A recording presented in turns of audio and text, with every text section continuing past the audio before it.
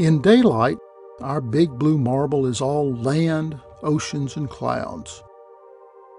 But the night is electric. Seen from space, our planet comes alive with light. This new view of the Earth's night lights is a composite of data acquired by the polar orbiting SUMI NPP satellite.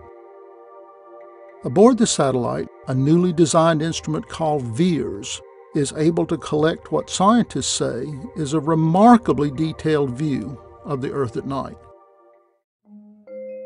In some places, city lights resemble solitary stars in the night sky.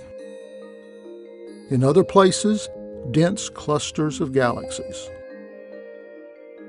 The satellite can even distinguish brightly lit boats that line Egypt's Nile River, and the massive flames from gas flares produced as a byproduct of oil and gas exploration in the Middle East.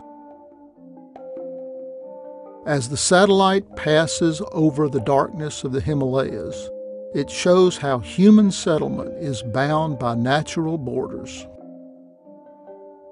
Even political borders are starkly visible in this view of North and South Korea, and in a line of fishing boats that dot the Yellow Sea. But not all light is electric.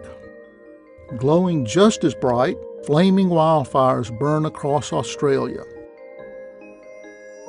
This new view of the Earth at night offers a unique perspective for exploring the many places in which we live and seeing the impact of human populations around the world, no matter how faint or how bright their lights shine.